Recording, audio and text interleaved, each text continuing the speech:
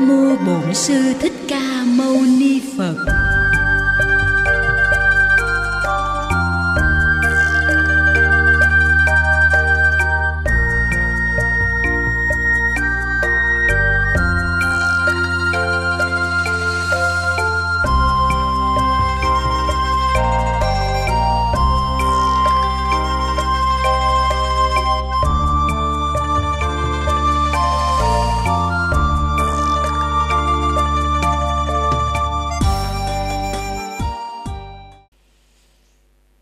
Xin lỗi đạo tràng, hôm nay em bị nó quất em. Đinh tặc quất. Đinh tặc. Lúc cô gì đó, cô gì đó điện với em ha, cô qua hả? À, cô điện với em thì nó chưa cắn em. Cô mới điện sau, tôi nói ủa cái cô này xui dữ ta. Nhưng sao nó cắn mình liền. Thì tôi hối nhanh mà tôi nghi là hình như hồi nãy lúc mà xong là không có thử. Xong rồi nó ráp vô liền với nó không có gì. Không có thử. Hồi nãy tôi có hỏi rồi, ở đây có cái bơm xe ăn để chút nữa mà nó có xì nhẹ nhẹ thì bơm về còn được nha. Tức là tôi hối nó nhanh quá, nó nói với thầy, nó xì là con có chịu trách nhiệm đâu nghe. Nó thôi kệ ráp vô đi, bơm mình nó cứng là được rồi. Hy vọng rằng là không có sao. Còn nếu có sao thì cũng giảng xong rồi thì tối nó không biết mọc sao ha. Tối mọc sao chứ không sao cả, tối mọc sao. Mà thường quý vị biết khi mà nó xảy ra sự cố đó là thường nó hay xảy ra sự cố tiếp theo. Mình gấp gáp đó, do mình gấp rồi cái mình chạy nhanh chút xíu rồi cái bắt đầu nó có chuyện. Tuy tôi cũng gấp vậy nhưng mà tôi cũng phải tâm niệm trong cái đầu của mình là không, dứt khoát không để chuyện gì xảy ra, không gì ra. Thường là khi mà nó cận giờ vậy mà nó quất mình là thường là có chuyện. Thường là có chuyện. Ra khỏi nhà mà quên chìa khóa mà đáo lại cái là ra cái là tự nhiên gặp chuyện liền. Hoặc là quên cái gì đó vô lại cái ra cái là dính đòn liền. Nó có cái gì đó mà thành ra hồi nãy tôi nói thôi dứt khoát có để chuyện gì, đạo tràng đang chờ bển cho nên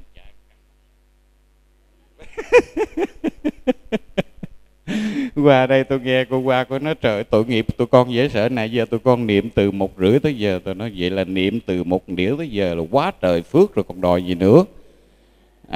Niệm Phật một câu thì phước sanh vô lượng, lại Phật một lại tội diệt hà vậy.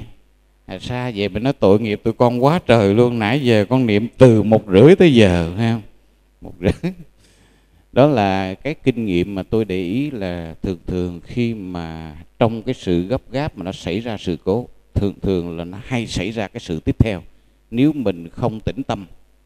Nếu mà gấp gáp, tại vì trễ thì cũng không trễ bao nhiêu, mà sớm mà muốn chạy nhanh cho sớm hơn nữa thì cũng không sớm được bao nhiêu. Nhưng mà nó quất thêm cái nữa là đạo tràng chiều nay cũng không nghe giảng mà mình chưa chắc là cũng không ngồi đây được. Quý vị đó, có một vài cái trải nghiệm mà tôi thấy rồi là thường khi nhân duyên này nó đụng cái cùng, cái là cái này nó đụng ra cái kênh nữa, rồi nó đụng tới cái này, nó đụng tới cái này, nó kéo cái nó kéo tới thằng này ha. Kéo tới thằng này. Đó là cái chuỗi mà kỳ trước tôi nói là hôm đó lẽ ra là tôi không đi đám ma, nhưng mà rồi thầy trụ trì đi tới chợ Gò Vấp rồi mà ổng còn đáo lại. Nói ủa hồi nãy tôi thấy thầy Quảng Thiện ra mà sao không thấy thầy Quảng Thiện? Mà từ chùa Dạ Lam mà tới chợ Gò Vấp là cũng cả cỡ khoảng chừng cây mấy, gần 2 cây số rồi. Mà tổng tư lệnh mà kêu quay xe lại đón mình. Hồi nãy tôi thấy thầy Quảng Thiện ra mà sao không có? Đêm đó là đi liệm cái đám ma 12 giờ đêm. Mà hôm sau là mình đi dạy Đồng Nai, cho nên mình thấy quý anh em, quý thầy ra hơi đông rồi, cho nên mình nói thôi mình vô để sáng mai đi dạy Đồng Nai sớm, thôi vô nghỉ sớm. Vậy mà chưa kịp vô thì nghe gõ cửa rầm rầm rầm, chạy ra thấy xe quý thầy đáo lại. Ủa, tôi nói ủa quên cái gì á? Nói không, thầy trụ trì nói mời thầy đi nữa. Tôi nói chết cha, tổng tư lệnh mà chơi kiểu này sao mình né hàng được nữa. Quý vị để nào? Vậy đêm đó tôi đi là về liệm xong rồi an sàng rồi phục tang đồ xong là về tới chùa là 2 giờ. 2 giờ ngủ dậy, 3 rưỡi là dậy rồi. 3 rưỡi dậy là lễ Phật cái khóa buổi sáng. Rồi 5 giờ là đi dạy. 5 giờ đi chạy tới ngã ba bến gỗ. Không biết là mình ngủ gục hay làm sao. Không biết ngủ gục hay là mình cán cái gì, mình té mình không biết. Té mà gãi cái gì, gãi cái tay đây đó. Cái đợt mà tôi té mà gãi cái tay đó, gãi tay đó. Bây giờ hai cái inox vẫn còn trong này, tôi chưa tháo. Tôi hỏi bác sĩ nếu mà để luôn thì có sao không? Nói nó không để luôn cũng không sao. Tôi nói nếu để luôn mà không sao thì để luôn đi, tôi lỡ mà tôi té nữa nó gãi ngay cái chớm đó nữa. Không thiệt, tại vì nó đã bị gãi rồi mà mình chỉ cần nhẹ chút xíu gì thôi là nói gì nó dễ gãi lại. Cho nên rồi để nó mỗi lần qua sân bay đó, mỗi lần qua sân bay bên an ninh nó nói thầy còn giấu cái gì trong người? Nó không có giấu gì hết á. Hỏi có gì? Nó dạ ở đây có 2 cái inox trong này. Có 2 inox này, tức là qua cái máy ăn gì an ninh là nó tít nó báo, nghe nào, nó báo. Cái máy an ninh mà nó qua cái chỗ soi thì thấy rồi, nhưng mà cái mà nó cầm cái cây vậy nè, nó cầm cái cây nó làm vậy nè, cầm cái cây nó rà vậy, nó rà nó kêu tít là biết nó đây 2 cái này cái thẹo đây, soi ở đây thấy rồi. Đó là cái kinh nghiệm mà tôi thấy là đêm đó giả sử mình không đi đám thì có thể là mình không bị ngủ gục. Quý vị chạy xe đã có khi nào chạy xe mà buồn ngủ chưa? Có chưa? Có. Nhưng mà buồn ngủ mà mình biết á, thì còn đỡ. Buồn ngủ mà mình biết á, mình còn cắn, mình nha, cắn lưỡi, cắn môi, mình ngắt nhéo rồi mình để cho nó gì đây? Mình tỉnh, hoặc là mình tấp vô quán uống nước đồ gì đó. Nhưng mà cái này buồn ngủ mà nó ở đâu bên trong á, mình không có biết. Tức là ngủ ở trong ngủ gì? Ngủ ra đó, tức là tôi nghĩ là bữa đó bị tai nạn là do cái đó. Không ai đụng tôi không đụng ai. Tự phát nguyện té. Tự phát nguyện té và tự gãi tay. Tự gãi tay. Ngay ngã ba bến gỗ, đường ngã ba Vũng Tàu đi vô chút đó, ngã ba bến gỗ. Rồi cũng cái nhân duyên đó. Hôm đó là buổi chiều là tôi đi Đà Lạt. Tôi đi Đà Lạt có một cái đám ma của người thân của một thầy tri sự trong chùa. Nếu mà hôm đó tôi nghỉ dạy Đồng Nai, buổi sáng tôi nghỉ dạy để tôi đi, thì tôi đi xe chung với quý thầy ở Dạ Lam thì tôi sẽ không bị. Nhưng mà tôi tiếc là sáng nay đi dạy mà bỏ 2 lớp cái thầy cái cô về tội. Cho nên mình ráng buổi sáng đi dạy rồi chiều không đi xe hơi lên, mà chiều là đặt vé máy gì? Đặt vé máy bay đi từ Sài Gòn lên Đà Lạt. Đặt vé rồi, nghe nè, đặt vé rồi, tức là thay vì mình đi xe chung với thầy buổi sáng thì buổi chiều mình đặt máy bay mình lên. Chứ nếu mà hôm đó mà tôi thôi kệ nó, cho nghỉ lớp 2 lớp mấy đứa nó cũng vui mà mình cũng gì, mình cũng khỏe, nghe không, thì đâu có bị. Nhưng mà tất cả nhân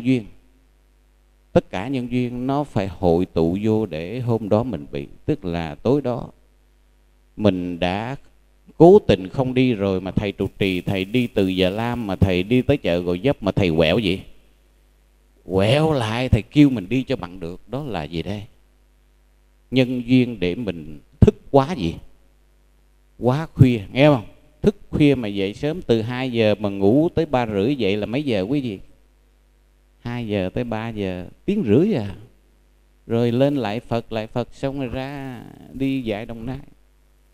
Thì một là do cái nhân duyên đó, hai là thôi đi Đà Lạt thì chắc cho tụi nó nghỉ 1 ngày đi, không tiếc. Vậy là sáng đi dạy, chiều đi lên bằng máy bay. Và chính vì mình tính không bằng trời vậy, trời tính, nghe biết không? Chứ bữa sáng là cái giờ mà sau khi tôi bị xong rồi điện về cho quý thầy ở Già Lam đó, thì giờ đó là quý thầy ở Già Lam bắt đầu xuất phát bắt đầu đi Đà Lạt đó ha. Thì tôi thấy là nhớ cái bài hát gì đó: nếu xưa trời không mưa, đường vắng đâu cần tôi đưa, đường bước chung một lối về, có đâu chiều nay tôi khùng, phải không? Không có đâu chiều nay tôi khùng. Nhưng mà cái này nó xảy ra, trời có mưa không quý vị? Có mưa. Nếu xưa trời không mưa tức là đã có gì? Có mưa mới có chuyện. Nếu xưa trời không mưa, đường vắng đâu cần tôi gì? Tôi đưa, nhưng mà có đưa không? Có đưa. Có đưa mới có chuyện. Nếu xưa trời không mưa, đường vắng đâu cần tôi gì? Tôi đưa. Đừng bước chung một lối gì? Lối về. Nhưng mà có bước chung một lối về không? Có, hôm nay mới có chuyện. Chứ nếu mà không bước chung một lối về thì chắc hôm nay cũng không có gì, không có chuyện đó. Nếu xưa trời không mưa, đường vắng đâu cần tôi đưa, đừng bước chung một lối về, có đâu chiều nay tôi buồn. Thật sự là một loạt cái níu vậy đó. Ví dụ như quý vị là sau một thời gian, ví dụ ở với người bạn đời mình biết nó thế nào, nếu ngày xưa tôi không có chọn ông thì tôi đâu đến nỗi cuộc đời tôi đâu vậy đâu. Nhưng mà rồi không thực hiện được cái níu đó, không thực hiện cái níu đó. Có một chị năm nay cũng cỡ 6 mấy rồi, 64 rồi, canh tí 64 rồi. Chị nói là ngày xưa đáng lẽ con không lấy ba chúng nó đâu, cô này người Bắc, nhưng mà ngày sinh nhật của con đó,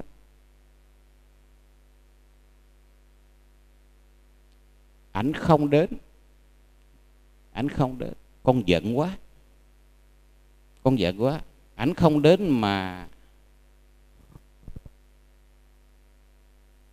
cái anh mà bây giờ mà là chồng con đó, thằng bạn đó con không có ưa, nhưng mà nói gì nó đến, nghe đâu. Con tức quá, con quyết định lấy cái ông mà bây giờ này nè. Và chính vì cái mà con quyết định lấy cái ông này trong cái cơn tức giận đó, mà hôm nay đời con mới thê thảm vậy đó. Đời thê thảm. Tức là cũng có 2 ứng cử viên. Cô này là con của ông tướng Minh quân đội, người Bắc này. Cũng có 2 ứng cử viên, nhưng mà cô này thì cổ nghiêng về cái bên này hơn, còn bên này thì không có nghiêng về. Nhưng mà hôm nay xui là má của anh này nè bị tai biến, phải đưa vào bệnh viện. Nhưng mà cái thời đó nó chưa có cái này, thời đó nó chưa có cái điện thoại, cho nên tưởng là anh này ảnh bo xì ha. Ảnh bo xì cái buổi sinh nhật của chị. Cho nên rồi cổ mới quyết định rất vội vàng, không lấy sơn tinh mà lấy thủy gì, thủy tinh vậy thôi em mà. Lấy thủy tinh vậy thôi. Vậy cho nên rồi sau này khi cuộc đời của chị thê thảm rồi, rồi cái ông bên này cũng mất sớm, mất lúc có 52 tuổi là ổng ổng mất rồi. Và ông mất để lại cho chị một trời đau khổ. Chị nói là thật sự cuộc đời con có số phận thầy. Số phận là nó sắp đặt cho con trong cái ca lựa chọn vô cùng chớp nhoáng. Chỉ một cái cơn tức trong người thôi, mà con không hỏi nguyên do tại sao. Không hỏi nguyên do tại sao mà con vội vàng con quyết định con lấy cái anh này. Để đời con bước qua một trang mới chỉ vì hôm đó mẹ anh này bị tai gì? Tai biến, đưa vào bệnh viện Thống Nhất. Dân cán bộ mà, nghe không? Cán bộ. Vậy thì quý vị thấy cái nhân duyên mà người mẹ mà đột quỵ đó, bị tai biến đó, cũng là một cái nhân duyên, không phải trực tiếp mà là gián gì? Gián tiếp. Quyết định số phận của cô này, cái cô mà tuổi Canh Tý này nè. Có gián, nhân duyên đó có phải trực tiếp hay gián tiếp cái gì? Gián tiếp thôi. Gián tiếp thôi. Cho nên hồi nãy khi mà nó quất cái đinh tôi, thì cái này nếu mà mình chưa phải là nguyên nhân trực tiếp, có thể là chưa phải nguyên nhân trực tiếp, nhưng mà cái này là có thể là nguyên nhân gián gì? Gián tiếp. Nó làm chút nữa là vá xong xe là mình phải gì? Chạy nhanh hơn cho nó kịp gì? Kịp giờ. Cho nên rồi tôi nói không, mày không lừa được tao đâu. Tao có thể thấy mình là mày là nguyên nhân gián gì? Gián tiếp rồi. Cho nên tao cứ gì đây? Từ tao gì? Tao chạy. Dứt khoát. Cái này tôi chia sẻ với quý vị để khi nó xảy ra trong những cái tình huống khẩn cấp vậy đó, là quý vị phải bình gì? Bình tĩnh. Vì sớm cũng không sớm được bao nhiêu, mà trễ thì có thể trễ cả đời. Sớm thì cũng không giải quyết được bao nhiêu nữa, nhưng mà trễ thì có thể vụ án nó xảy ra lớn hơn rất gì? Rất nhiều. Phần lớn quý vị để ý khi mình đi chùa này, trật chân té, hoặc là bước sạc chân, hoặc là va đầu vào chỗ này chỗ kia, hoặc đá chân vào cái góc này góc nọ, phần lớn là do lúc mình vội gì? Vội vàng. Cái lúc vội vàng. Mà vội vàng là một trong những cái hệ quả tất yếu, là lúc đó tâm mình bị cái gì quý vị? Tâm mình bị bấn loạn, bị sao gì? Sao động, hoảng hốt, sợ hãi. Hoặc là gì? Chị em đang nói chuyện cao hứng với nhau, bô lô bô la, vừa đi vừa nói, mắt không để ý, chân không cẩn gì? Cẩn thận, quất cái đùng. Có cái cô đó chân cẳng thì cũng yếu rồi, chân thì bị thấp khớp, bị cái gì đó. Giống như ông này nè, ông mới khoe tôi, nó con mới năm 3, năm 4 mà con bị gì? Tôi nói cỡ này là bắt đầu nó tới, nó sẽ gõ cửa mình bằng nhiều kiểu khác gì? Khác nhau. Người thì bị cái lưng, kẻ thì bị cái chân ha. Người thì bị cái gì? Sống cổ, người thì tim mạch, người thì tiểu gì? Tiểu đường, người thì gan, người thì thận. Ôi thôi, đủ gì? Đủ thứ hết á. Ai không có bệnh giơ chân lên cho em coi? Đâu, ai không có bệnh giơ chân thử coi? Không có. Bảo đảm trong này em nào cũng có, em này cũng có. Nghe nè, có ráo hết á. Điều vẫn còn xài được, còn đi lui đi tới được thì chảnh choạng chút cho vui chơi vậy thôi. Chứ còn là em nào nó cũng tìm phục sẵn. Và có em thì nó cho lai rai nhẹ nhẹ từ từ, có em thì nó quánh một phát thiệt vậy, thiệt mạnh là lết bánh giang hồ luôn. Nghe nè, lết bánh là nhiều khi đột quỵ rồi nằm một bên, rồi tới chừng cái tay ngày xưa mình linh động, mình rửa cái này nó bắt đầu chuẩn bị đứng rồi đây. Bây giờ cái tay nó kiểu này nè, không làm gì được. Mà quý vị biết, mặc cái áo mà một tay không cũng khó gì? Khó mặc. Vô phòng tắm mà chỉ còn một tay thôi mà bật cái búp sen rồi nó kỳ gõ cái này, không biết còn cái tay này cái ái kỵ, cái đó không? Cái tay không kỵ, nó kiểu này nó còn rất gì đấy, rất khó. Cho nên mà chỉ cần quý vị nó quất một tay thôi, chưa nói cái gì, là gài cái nút áo cũng gì. Ngày xưa mình gài là mình cầm hai gì, hai cái, bây giờ cái này rất khó còn. Rồi ngày xưa nặng cái kem đánh răng là mình một cái mình gì, cầm cái bóp đánh răng ha, cái cân đi, cái này ra bóp ra, rồi bắt đầu đưa lên ngậm cái bóp đánh răng ngay miệng, cái một tay gì bóp. Thế là quý vị thấy khó khăn vô cùng. Đó là gọi là nó cho mình lai rai, hoặc nó đánh mình cái rầm một phát là mình gọi là lết bánh giang gì, giang hồ rồi đó, lết bánh rồi đó. Mà khi mà lết bánh rồi thì nói thiệt, ai mà xui xẻo, tạm gọi vậy, mà nó đánh rồi mà không phục hồi lại được đó, cuộc đời của mình bắt đầu nó gì, nó cảm thấy nó buồn từ đó, rồi nó thiệt thòi từ đó. Và nếu mà cái uy lực của mình ở trong gia đình mà nó còn đó, mà tôi gọi là cái phong độ lão Phật gia đó ha, phong độ lão Phật gia của mình mà còn đó, thì mình còn được một chút vai trò ở trong gia đình. Còn nếu mà nó quất cái tay cái chân rồi mình nằm một chỗ, rồi mà phong độ lão Phật gia mình không còn nữa, thì trang đời của mình bắt đầu gì đây? Khép lại một cách tối gì? Tối tăm. Và bộ phim của mình chưa đến tập cuối, nhưng mà người ta không muốn coi nữa. Quý vị nghe kịp không? Không có muốn. Phim đời mình chưa đến tập cuối, nhưng mà người ta không gì? Không muốn coi nữa. Nghe không? Không muốn coi nữa. Vì sao? Hết hấp dẫn rồi. Hết hấp dẫn rồi. Là vì sao?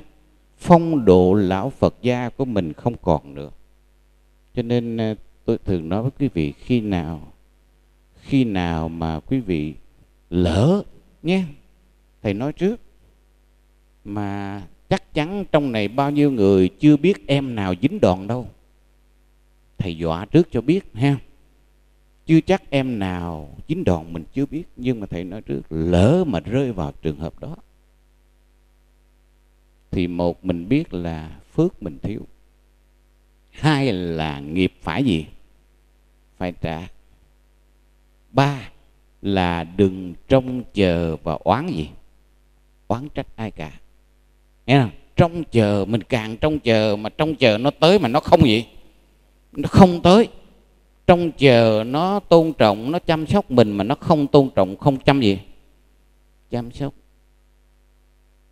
Càng trông chờ càng thất gì? Thất vọng. Càng dựa dẫm, càng ỷ lại thì càng bị hụt hẫng. Và càng mong muốn nhiều thì bạn càng bị cuộc đời nó đập vô mặt một cách gì đây? Thê thảm. Cho nên tới giả sử bất đắc dĩ mà phải rơi vào trường hợp đó, đừng trông chờ nữa em ơi. Quyền sử dụng hỗ trợ đã gì? Đã hết rồi. Quyền sử dụng hỗ trợ đã gì? Đã hết rồi. Tôi thường nhắc quý vị đừng có xài phước quá sớm, để cái giai đoạn đó lỡ nó xảy ra, mình nhờ người ta còn hoan hỉ, người ta gì? Người ta làm. Tay chân mình còn ngon, chân cẳng độ còn đi được, mắt mày độ còn ngon lành, ăn cơm xong rồi thì tự ta đi lấy nước ta uống. Ăn rồi chua cái miệng vậy mà nước đồ đâu không biết đứa nào. Vậy là tự tay mình đi lấy nước được, tự chân mình còn đi được, nhưng mà mình muốn bắt người ta hầu mình. Quý vị nghe kịp không? Muốn bắt người ta hầu mình. Nhà này chắc hết nước uống rồi, ăn xong rồi nãy giờ chưa thấy gì hết trơn. Nghe kịp không? Rồi được đi, cứ làm lão Phật gia sớm sớm đi, rồi mai mốt cái cảnh mà hết phim sớm. Nghe nào? Tức là mình sử dụng, mà nói theo kiểu ngôn ngữ bên ngoài ta gọi là mình bán lúa non. Nghe nè, lúa còn ở ngoài gì? Ngoài đồng, nhưng mà kêu gì? Kêu lái tới bán sớm rồi, tới mùa thu người ta thu vô đậu, thu vô bắp, thu vô lúa, mà tới chừng mình nhòm người ta thu mà mình thấy mình sầu đời cuộc đời của mình. bán mẹ rồi, bán lúa gì, lúa non trước rồi. Cho nên tại đây thầy nhắc quý vị nhớ, khi còn tự mình chơi được, tự mình nấu được, tự mình dọn được, tự mình ăn được, tự mình tắm giặt quét nhà được, tự mình chơi thôi.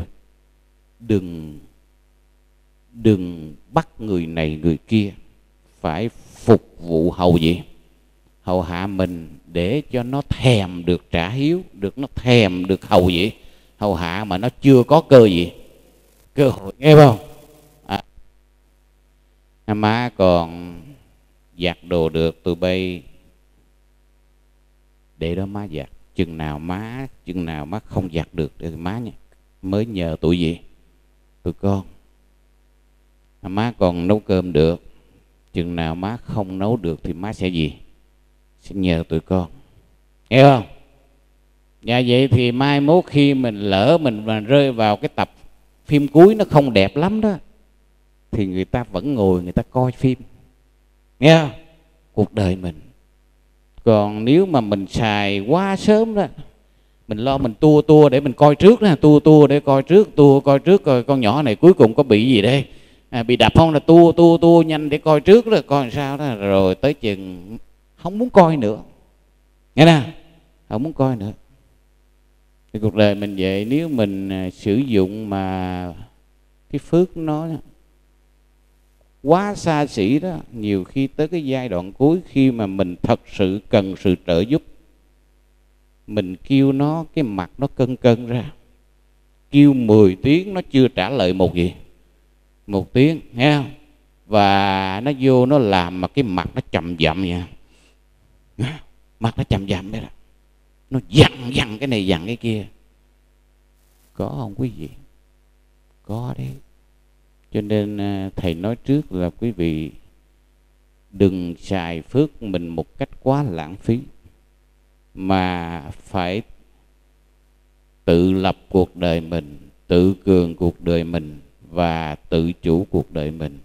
Chỉ khi nào mình không còn khả năng tự chủ nữa thì mình mới cần và nhờ vả người gì, người khác. Thì lúc đó dù con dâu, con rể, con trai, con gái hay là cháu gì đó, cháu ngoại, cháu nội, nó cũng vui vẻ nó gì, nó làm vì bà ngoại, bà nội chưa từng làm phiền nó. Còn có bao nhiêu mình lôi ra mình làm phiền nó hết rồi. Tới cái giai đoạn cuối mà cái phong độ lão Phật gia mình cũng không còn nữa. Phong độ lão Phật gia thì có hai cái, thế gian này chỉ có hai cái thôi. Một là cái uy đức của người mẹ, người bà trong gia đình, phủ trùm cả gia đình, mà không, dù là con trai nó 50-60 tuổi rồi nhưng mà nó nhìn mẹ nó không dám nhìn thẳng, thấy không? Đó là cái uy đức, cái công lao của người mẹ. Hai là cái này mình vẫn, nghe đâu? Hai là cái này mình vẫn còn. Bùa, lá bùa mình vẫn gì? Vẫn còn. Và không lệ thuộc con nào thằng gì? Thằng nào. Nghe nè. Mà chẳng những không lệ thuộc con nào thằng nào, mà tụi bay còn gì? Còn lệ thuộc vào nụ cười của tao, còn lệ thuộc vào ánh mắt của gì? Của tao. Thì tạm gọi cái đó là phong độ lão Phật gia vẫn gì? Vẫn còn, nghe không? Vậy thì nó còn sợ. Còn một là cái uy đức của mình đối với tụi nó không có dày lắm. Hai là giai đoạn cuối có bao nhiêu máu, nhiêu mũ mình nặng ra, mình nuôi, mình làm hết cho chúng nó rồi. Có bao nhiêu mình bỏ ra, mình trang trải cho chúng nó hết rồi. Bây giờ mình chỉ còn lại cái xác già, nghe không? Xác già thì chỉ có bình hưng hòa nó chào đón mình thôi, nghe nè. Bình hưng hòa nó chào đón mình thôi, chứ còn mấy cái chỗ khác nó không chào gì, chào đón nữa rồi, nghe nè. cậu thanh niên lên xe buýt, ghế còn một dãy vậy đó, nó dòm qua dòm lại, nó chọn cái ghế cạnh cái cô gái trẻ nó ngồi thôi, nghe không? Nó chọn cái ghế mà có bên đó có cô gái còn gì, còn trẻ nó ngồi. Quy luật mà, nghe không? Quy luật. Cho nên hồi nãy thầy nói cái ý đó, và thầy dừng thầy nói cái vị tiếp là: một là biết là cái phước mình nhiêu đó, đừng đòi hỏi gì. Hai là nghiệp mình phải gì? Phải trả.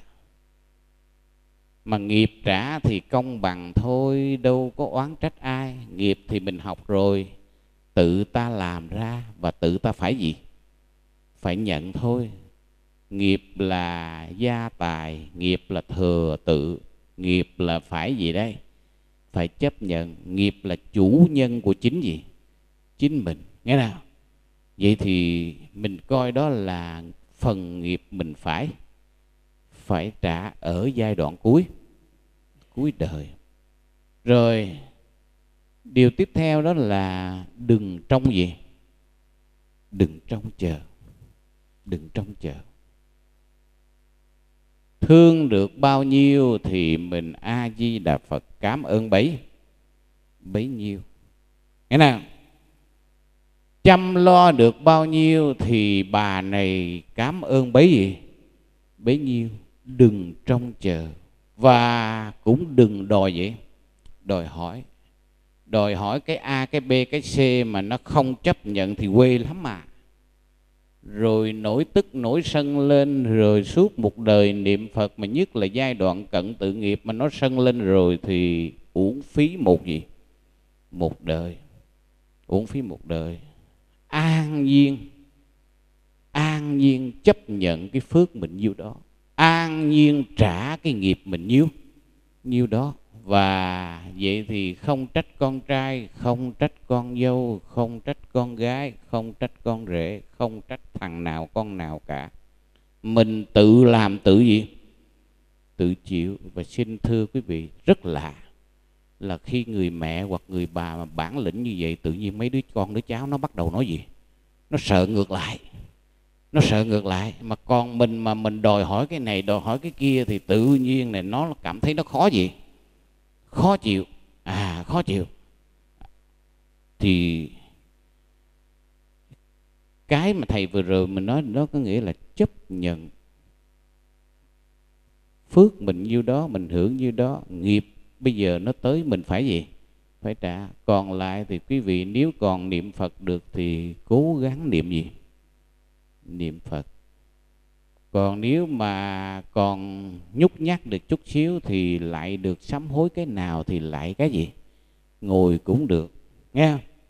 Ngồi cũng được, quỳ cũng vậy, cũng được. Mà bất đắc dĩ quá nằm về thì vậy đó. Nằm, nghe không? Nằm cũng được. Vừa rồi tôi có 2 ca xử lý ở quận 3, giúp họ ở giai đoạn rất là tội nghiệp. Một ca vừa rồi thì mấy bữa nay kêu cứu quá trời nhưng mà chưa làm gì được. Là cô này mẹ đơn thân nuôi con lớn rồi thì nghe mấy năm nay thì cổ cũng có nói rồi là thằng con nó bất hiếu dữ lắm. Một mẹ một con mà bất hiếu thì quý vị biết là nó thê gì? Thê thảm không? Thê thảm. Nhưng mà lúc đó cổ còn khỏe thì vẫn còn có chút gì đó tự tin. Bây giờ tới giai đoạn cuối này cổ mới có 60 mấy 70 thôi, 60 mấy thôi. Bây giờ cổ yếu rồi thì nó lơ cổ, nó không nói, không hỏi thăm, không gì cả. Mà học đạo cũng nhiều, tại vì ở quận 3 cho nên qua bên Xá Lợi nghe giảng cũng nhiều, rồi nghe trong các cái YouTube rồi nghe cũng nhiều, nhưng mà không hiểu sao nghe là một chuyện, mà tu được mà thấm được hay không lại là chuyện gì? Chuyện khác. Cái này tôi nói thiệt để quý vị Phật tử chuẩn bị và coi nghe. coi cái bản thân mình, coi mà nó đấm một phát mà mình té cái đùng liền, đó là coi như mình tu mấy năm nay chưa xi nhê gì đâu. Tức là mình đối diện được những cái cảnh đó đó, đối diện được mấy cảnh đó, coi mình có thê thảm không. Hôm qua tôi đi Đắk Nông về, tôi thấy cổ nhắn trong cái Zalo đó một đoạn rất dài. Đoạn rất dài là cổ nói là kinh Dược Sư có dạy rằng ai mà không có phước thì khi bệnh đau không gặp thầy, không gặp gì? Gặp thuốc, mà gặp thầy gặp thuốc. Đôi khi lại gì? Cho làm gì? Làm thuốc. Nghe không? Cho làm thuốc. Thầy ơi cứu gì? Cứu con nha.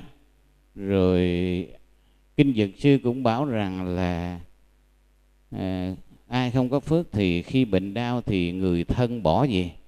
Bỏ bê, không chăm gì? Chăm sóc.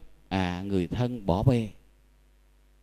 Cổ hiểu, cổ nhắn cho tôi vậy, nhưng mà cổ vẫn than khóc rất là thê gì? Thê thảm. Tức là mình hiểu là một chuyện, nhưng mà mình có đạo lực hay không, chuyện đó là chuyện khác. Bây giờ mình biết là thứ nhất là thằng con nó đã mấy năm nay nó biểu hiện vậy rồi, vậy thì còn trông chờ gì nữa không quý vị? Còn trông chờ gì không? Không, bây giờ mình phải tự gì? Tự lực thôi. Bơi được bao nhiêu bơi, và chơi được bao nhiêu mình chơi, nghe không? Không trông chờ. Cái khổ là cô này còn trông gì? Trông chờ vào đứa con duy nhất của mình. Nhưng mà tôi đã thường nói quý vị, con cái nó đến với mình nó cũng có nhiều dạng lắm. Có dạng nó đến với mình là ân nghĩa, cũng có dạng là nó đến với mình là ân oán. Rồi nó tới rồi nó đòi cho hết cái nợ gì? Cái nợ mà mình thiếu nó, cái nghiệp mà mình vay nó. Rồi nó hành hạ mình một thời gian. Nó nạo cho gì? Nạo cho hết. Nó làm cho mình khổ sở thì nó mới thôi. Chứ còn mà mình chưa khổ nó chưa thôi đâu. Quý vị sẽ thấy cũng thế, gặp để ý một vài trường hợp nó bệnh đau lè nhè, lúc nhỏ nó bệnh đau lè nhè hoài, mình bán hết cái này bán hết cái kia, sạch nhà sạch cửa, nó mới chịu chết. Đi ra nhà thương nhi đồng, bán hết cái này bán cái kia bán cái nọ, xong rồi lúc đó nó mới gì?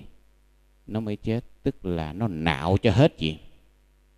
Hết tiền hết của, rồi mới gì? Mới chết. Đó là gì? Mình ở một đời nào đó mình quỵt gì đây? Quỵt nợ đó, mình trốn đó. Bây giờ đời này nó nó tìm ra đây con mẹ này rồi, được rồi, tao tìm ra rồi, tao lủi vô. Làm bà hàng xóm đòi cũng khó, làm chị em đòi cũng khó, làm con dễ nhất. Vì con là ruột thịt mình đẻ ra, nó muốn gì là mình phải gì? Chiều đó nó đau đêm hôm cũng phải gì? Phải lo, phải chạy. Con đau ốm tức thì lo chạy, dầu tốn sao mấy cháu cũng gì? Cũng đành. Nghe đâu? Đó đó.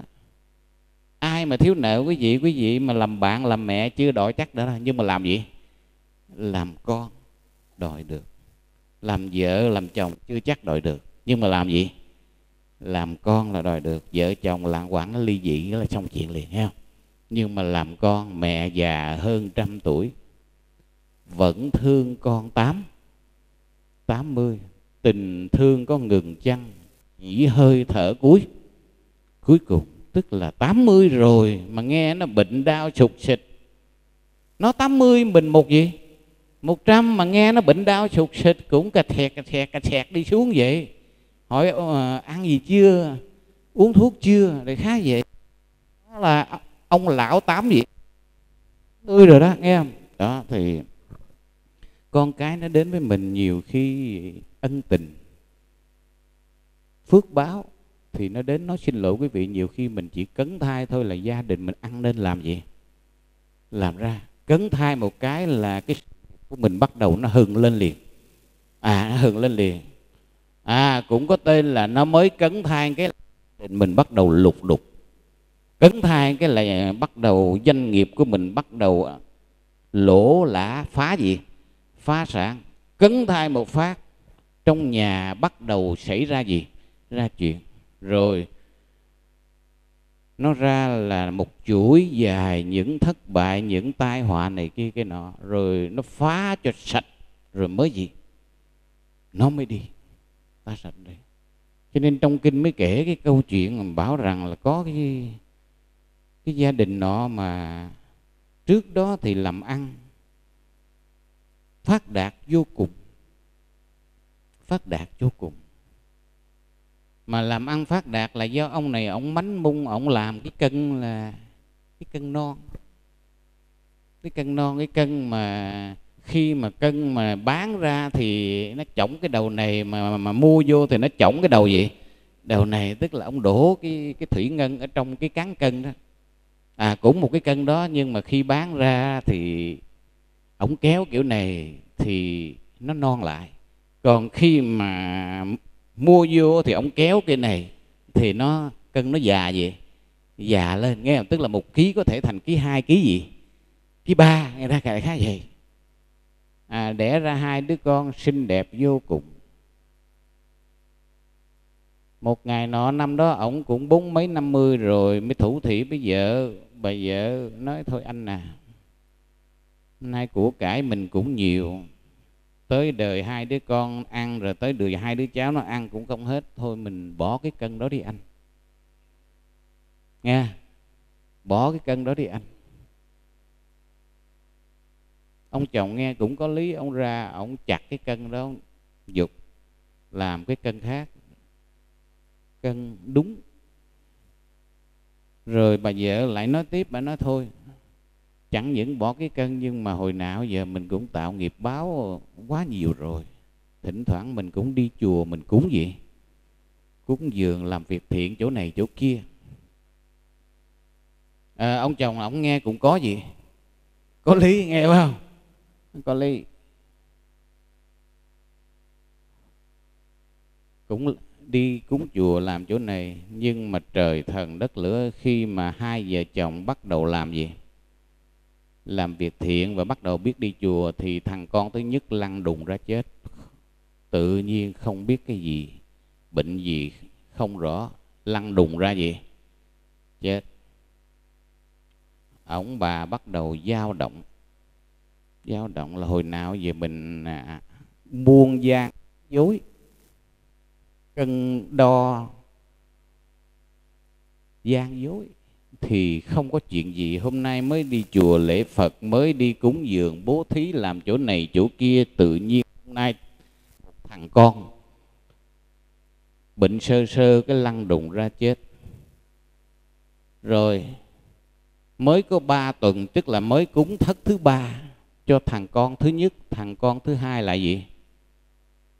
Mắc chứng gì cũng lăn đùng ra gì? Chết. Thời đó Phật còn tại thế, cho nên rồi bà tới bà mắng vốn Phật. Bà nói là Phật dạy là ăn chay niệm Phật là tu hành là bố thí có phước, đâu con thấy. Con mới có mà đi chùa một thời gian mà 2 thằng con lăn đùng ra chết rồi. Mắng vốn Phật. Phật mới nói là ngày xưa ngươi làm 2 vợ chồng ngươi làm ăn gian làm dối, cho nên quỷ sứ mới cho 2 cái thằng đó nó đào thai vô gì? Vô nhà ngươi để nó phá của mà 2 ngươi làm ăn gian dối đó. Nhưng mà hôm nay biết gì? Biết tu, Diêm Dương người ta rút gì?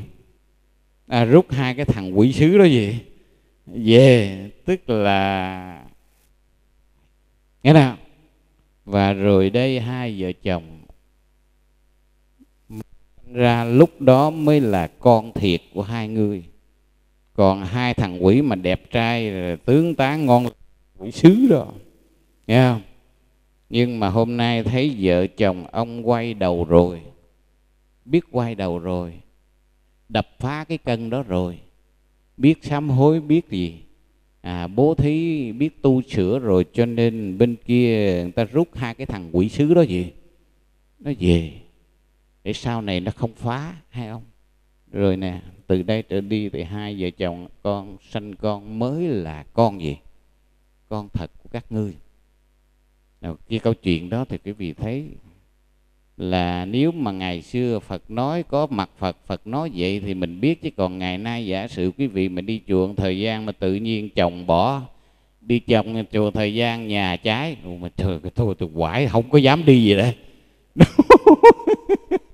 Không dám đi chùa, đi chồng đi chùa thời gian công ty phá gì, phá sản, đi làm từ thiện, nghe sư cô rủ đi từ thiện chỗ này chỗ kia cũng hoan hỷ vô cùng, cũng bỏ công đi, cũng bỏ của đóng góp, nhưng mà rồi mốt đi 1 trận 2 trận gãi cái chân, bước xe lên xe bước xuống gãi cái gì, cái chân. Nó thấy không, con nói rồi má ở nhà giùm con đi, đi từ thiện gì cho gãi gì đấy, gãi chân. Bữa nào chuyện này có không?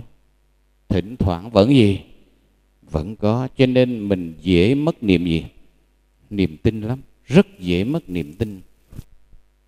Câu chuyện là khi mà lỡ không may mà nó đến, quý vị dùng cái đạo lực tu tập của mình, cái hiểu biết của mình đối với nhân gì, nhân quả, để quý vị đối diện với nó, để làm cho cuộc đời mình trong những 5 tháng ngày còn lại trên cuộc đời mình đó, gọi là phút 89 đó phút 89 trong trận đấu cuộc đời mình đó, làm sao cho bớt thê thảm, bớt u ám, và mình vẫn ở cái thế gọi là thế mạnh. Thế mạnh là sao? Có nghĩa là mình không oán trách ai, không chờ đợi ai, không giận hờn ai, mà tự mình biết phước mình bao nhiêu mình chơi bấy gì bấy nhiêu, nghiệp nợ mình bao nhiêu thì mình trả bấy nhiêu. Và hình như điều này nó công bằng hơn, công bằng hơn. Và nếu mình nắm được điều này rồi thì bây giờ tại sao không niệm Phật? Niệm Phật một câu, phước sanh vô gì? Vô lượng. Lúc bây giờ tại sao không lạy Phật một lạy, tội diệt hà gì? Hà sa. Vì bây giờ quý vị không làm gì được đâu, chỉ còn niệm Phật và còn có thể lạy Phật được thì gì? Thì lại, còn không làm gì được nữa đâu. Niệm Phật và lại gì? Lại Phật. Không lại được niệm Phật, bắt đầu tâm của mình nó sẽ gì đây? Nó bình lặng trở lại, nó an định trở lại. Và lúc này mình nhìn con nhìn cái, mình không thấy oan gia nữa. Mình nhìn người thân xung quanh mình không thấy oan gì? Oan gia nữa, mà mình dòm đó mình thấy quyến thuộc. Quyến thuộc. Còn nếu quý vị mà oán trách nó đó, chờ đợi nó đó, mong chờ nó đó, mà nó không đáp ứng đó, mà mình không biết niệm Phật, không cho đó là phước của mình nhiêu đó, nghiệp của mình phải chịu, mà mình yêu cầu cái này yêu cầu cái kia nó không đáp ứng, thì coi chừng mình nhìn nó là oan gì? Oan gia. Mình nhìn nó là mình thấy khó chịu, bực gì? Bực bội. Và thê thảm cho ai cũng đeo cái này kêu là cái gì quý vị? Pháp y. Theo đạo tràng của Pháp Hoa quấn cái này kêu là pháp gì? Pháp y. Thọ ở đâu vậy ta? Phải đạo tràng Pháp Hoa không? Ở đây luôn gì? Cái này gọi pháp y. Nhiều khi có y mà không có pháp. Tụi con nghe kịp không? Cũng đeo đó, cũng hoành tráng vậy đó, nhưng mà rồi khi pháp nó đến, mình lôi cái y này ra, nó nói tao không sợ mày đâu. Khi nghiệp báo nó đến, mình lôi cái y này ra, nó nói tao không sợ mày đâu, vì mày chỉ có cái y mà không có gì? Có pháp. Mày có pháp thì tao mới gì? Mới ngán. Chứ đồ cái thứ quỷ này ta mua miếng vải ta mai 20-30 cái ta đeo từ dưới chân lên tới gì? Tới đầu. Suy nhê gì? Có y mà không có pháp thì chỉ rộn ràng và lỉnh kỉnh thêm cuộc đời thôi, chứ chẳng có giúp ích gì quý vị đâu. Pháp y, nhớ quý vị nhớ dùm em cái nghe nè. Pháp gì? Pháp y. Y là chiếc áo nó bảo vệ mình. Y là cái mảnh áo nó bảo vệ mình. Và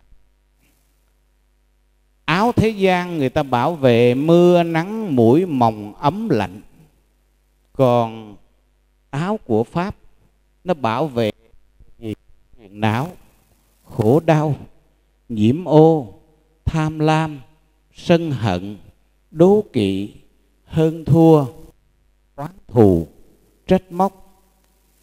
Cái áo mà quý vị bận ngoài thế gian đó thì ngoài cái chức năng che mưa, che nắng, che nóng, che lạnh, che muỗi mòng các thứ, thì nó che cái thân của mình. Còn có một chức năng nữa, đó là chảnh chọe với đời. Ví dụ như mặc sang, mặc gì đấy, mặc đẹp, mặc quý phái ha. Thì cái đó là tất cả những cái đó gọi là y áo thế gian. Còn cái mà quý thầy quý cô đó tạo cho quý vị mang cái gọi là pháp gì? Pháp y đó. Thì quý vị cần phải tâm niệm để cho cuộc đời mình thật sự có một cảnh giới hoàn toàn khác với cảnh giới mà mình mặc cái áo, cái y ở bên ngoài thế gian đó, hoàn toàn khác đó. Thì ấy phải có gì? Pháp. Là đủ hiểu biết trí tuệ về nhân gì? Nhân quả. Đối với người Phật tử phần phải hiểu điều này, phải hiểu cái pháp này, để khi mà nhân quả nó tới gõ gì? Gõ cửa đời bạn, bạn không ưu sầu, bạn không trách móc, bạn không oán gì? Oán hận ai? Không oán hận ai. May mắn lắm nếu mà bạn đi qua cuộc đời này mấy mươi năm mà toàn là những cái điều tương đối nó bình yên, để tới cuối cùng phút 89 đời mình suốt một cái rầm rất là đẹp khi kết thúc trận đấu của đời mình, thì người này phải nói là phước báo rất gì? Rất nhiều. Mà nói vậy chứ không có đâu. Ngay cả Đức Phật, từ khi Ngài thành đạo rồi, Ngài đi với thế gian, với cuộc đời này gần 50 năm. Ngài có đi qua cuộc đời này một cách dễ dàng không? Không cơ mà. Có bao nhiêu vụ án, có bao nhiêu người phá phách, và có bao nhiêu người chơi Ngài. Đệ tử của Ngài có không? Có. Có một cái ông nổi tiếng được lịch sử ghi đại, đó là Đề Bà Đạt gì? Đạt Đa. Quý vị phải không? Nhớ phải không? Đó. Đề Bà Đạt, 3 vụ án lớn liên quan tới là tìm cách hại Phật. Còn nhớ không trưởng lão? Đâu kể cho đại chúng nghe coi. Phật. Dạ thưa thầy, Đề Bà Đạt Đa có 3 thứ. Thứ nhất là lăn đá để đè Phật, cho voi uống rượu sai để phá Phật. Và thứ ba nữa là muốn cướp cái ngôi vị của Đức Phật, mô Phật. Cái mà cướp là làm 3 cái đó để cướp, nhưng mà có cái nữa. Dạ mô Phật con quên ạ. Nhưng mà cũng quý rồi, nhớ vậy là quý rồi.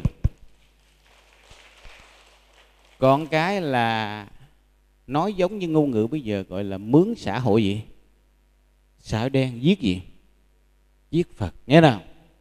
Giết Phật. May mắn cuộc đời tôi năm nay 53, 54 tuổi rồi, chưa có vụ án nào lớn cỡ đó. Quý vị nghe kịp không? Chưa có vụ án nào lớn cỡ đó.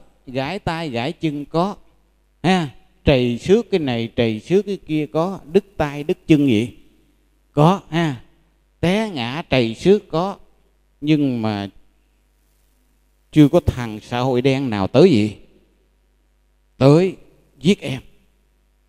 Cũng chưa có ai lăn đá giết gì, giết em. Cũng chưa có ai thả voi ra gì đây, chà em, nghe đâu. Cho nên rõ ràng hồi nãy thầy nói là không ai đi qua trên thế gian này mà người ta trải thảm từ đầu tới gì, tới cuối. Cuộc đời quý vị đi từ nhà tới đây cũng có những đoạn đường đẹp, cũng có đoạn đường gì xấu, cũng có những đoạn đường ổ gà ổ gì, ổ voi, mà chút nữa đây nè, chút nữa rã đám đây nè ha. Mà về mà trời mưa mà lỡ đi qua những cái khúc mà nước gì, nước ngập, nhất là cái đường Nguyễn Văn Quá này mà mình dịch ra là nước nhiều quá đó ha. À, nước nhiều quá đó. Trời ơi, tôi đi mấy trận tôi ngu lắm. Đi tới nơi rồi mới biết trời ơi, ta nhớ là cái đường này nó hay bị ngập gì, ngập nước. Tới đây nè quý vị, có bữa nó lên tới đây. À, bị chưa con? Bị chưa? À, bây giờ đi vô nửa đường rồi mới biết là mình ngu, nghe không? Mưa lớn vậy mà đi về con đường Nguyễn Văn Quá này là mày ngu quá rồi, nghe không? Ổng là Nguyễn Văn Quá mà mình là Nguyễn ngu quá, nghe không? Trời đất ơi, nước ngập mà chảy mạnh, nghe không? À, không biết quý vị đã từng là nạn nhân của nó chưa, chứ tôi bị 2 lần. Lần thứ nhất không biết thì bị đã đành, lần thứ hai đã biết rồi mà cũng chạy về. Khi chạy về vô máng rồi rút lui không được nữa, rút lui không được nữa, thế là chịu trận, nghe không? Chịu trận. Thì con đường mình đi từ nhà tới chùa đây thôi, nó cũng trải qua nhiều cái khúc eo, nhiều cái đoạn khác nhau. Đường đời cũng như vậy. Không ai đi qua mấy mươi năm trên cuộc đời mà bảo rằng là không có chuyện này quý vị mơ đi, không có đâu. Chắc chắn sẽ có chuyện này chuyện kia nó đến mình. Cái chắc chắn nhất là sức khỏe, nghe nào? Cái chắc chắn nhất là sức khỏe. Nó có thể đập vào đời bạn, nào là tiểu gì, tiểu đường, nào là gì, suy tim, nào là tăng gì, tăng sông, nào là béo gì, béo phì, nào là gì, thấp khớp, nào là cái sau này là cái gì, gai cột gì, cột sống, rồi thoát đĩa gì, đĩa điểm. Thôi coi như là đủ gì, đủ thứ. Riêng về cái phước báo về sức khỏe thôi thì gần như trong chúng ta không tránh khỏi. Vì sao mà cuối đời hoặc là từ 40 mấy 50 bắt đầu nó bụt mình nhiều quá vậy, mà riêng cái thân mình thôi thấy cũng đủ nhiều rồi? Vì sao? Chặt chém bầm chiên xào nấu ha, lóc ha. Vậy thì mình đụng chạm tới xương thịt chúng sanh có nhiều không? Nhiều không? Nhai nó nhiều không? Nhiều không? Nhiều. Xào luộc nó nhiều không? Nhiều. Vậy thì mình phải trả chứ. Nợ xương máu mà làm sao mình không gì? Không trả được. Không trả, đâu có chịu. Cho nên rồi mình sẽ thấy riêng về sức khỏe thôi, thế nào không chuyện này cũng chuyện gì, chuyện kia nó nện cho mình. Mà thầy nói là ai mà phước báo đó được tránh được cái nghiệp sanh, tránh được cái việc có liên quan tới máu thịt của chúng gì, chúng sanh đó, mà tránh được nhiều đó thì người này ít bệnh hoạn, ít tai nạn, rồi ít trật xương trật tay, rồi sức tay gãi gì, gãi gọng, nghe không? Còn ai mà oan gia nợ nần nhiều, có liên quan tới xương máu của chúng sanh, thì nói gì thì nói, thế nào mình cũng trả. Ít nhiều gì mình cũng phải gì, phải trả. Mình phỏng tay chút xíu thôi mình đã thấy đau rồi, mà mình bỏ con người ta vô mình làm gì đây?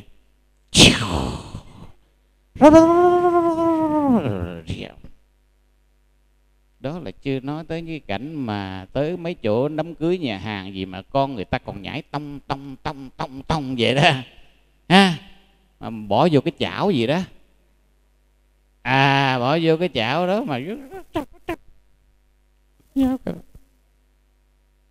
mình bị phỏng chút xíu thôi, dầu miếng lửa hoặc là mình luộc rau mà lỡ cái nước nó văng vô tay thôi, nóng không? Đúng không? Lỡ làm cắt dưa leo hoặc cắt cà rốt gì mà nó phụp miếng đây thôi, hít hà đau vô cùng, máu chảy vô cùng, vậy mà mình gì đây? Ngon ơ à, mà làm bao nhiêu năm trời.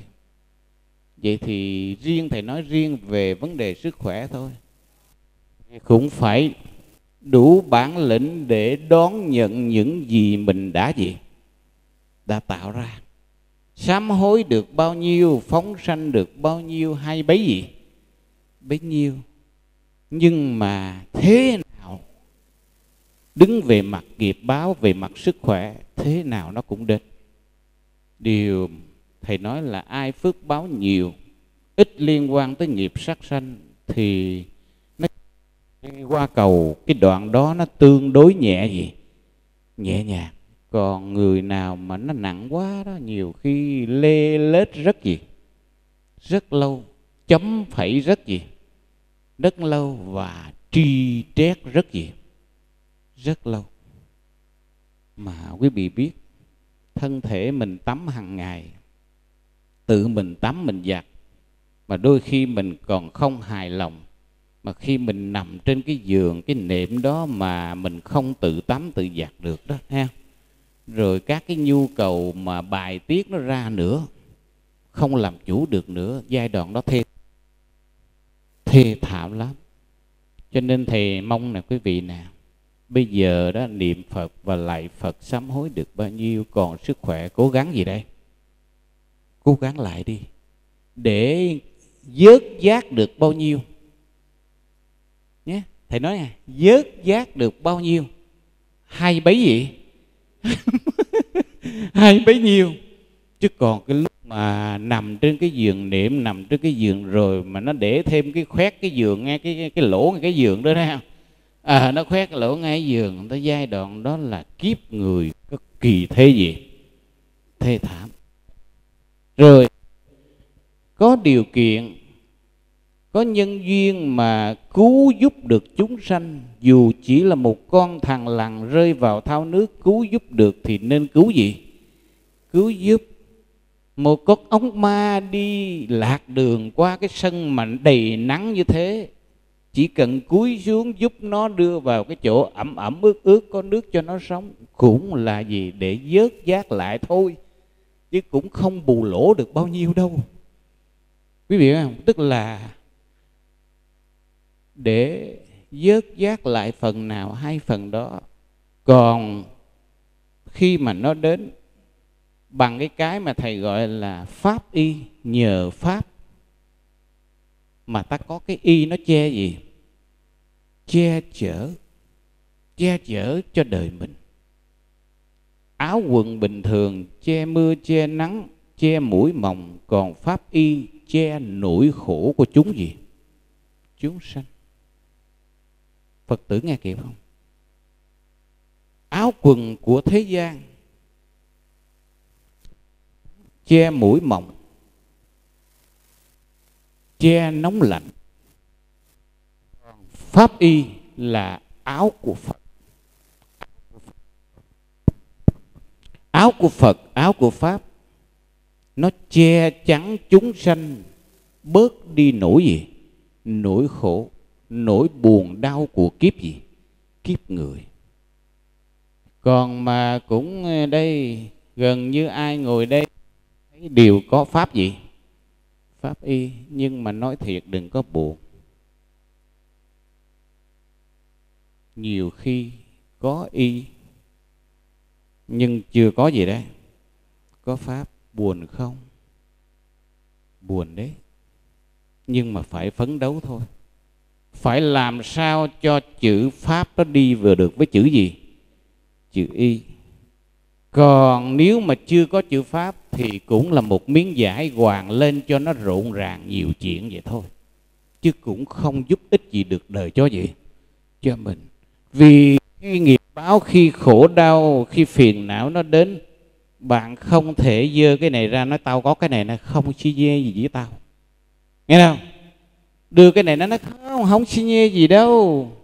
Mày đừng có tưởng mày đưa cái này ra, con cái nó đưa tô cháo mày ăn một cách vui vẻ không, nó vẫn dằn cái chén, dằn cái tô một cách rất là dữ dằn. Vậy thì lỡ mà nó dằn kiểu đó thì mình phải coi sao. Chắc cũng một kiếp nào đó mình không những dằn mà mình gì đây? Mình đập tô trước mặt người ta rồi. Cho nên hôm nay nó dằn vậy là nó cho mình trả góp đó. Quý vị nghe kịp không?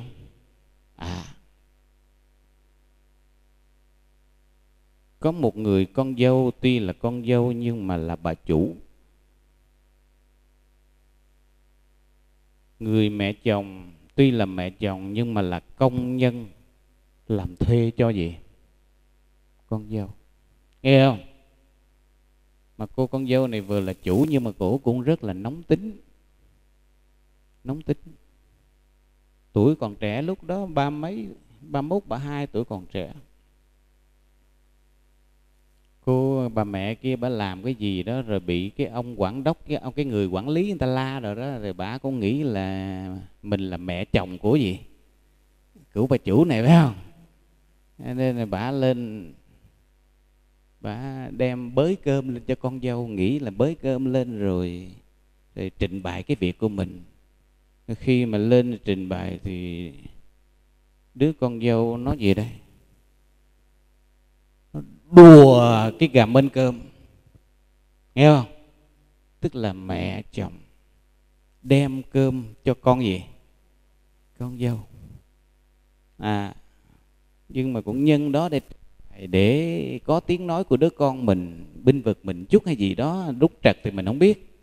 Nhưng mà chuyện thầy muốn nói là cô đó cũng quơ cái cơm, nào là rau, nào là cơm, nào là canh, cái mà mấy tầng đó ha. Các ramen mà có tầng 1, tầng 2, tầng 3, rồi cơm, rồi canh, đồ kho, rồi quơ cái đổ ra đầy. Khi cổ kể với tôi nói cái này không có nhẹ đâu nghe con.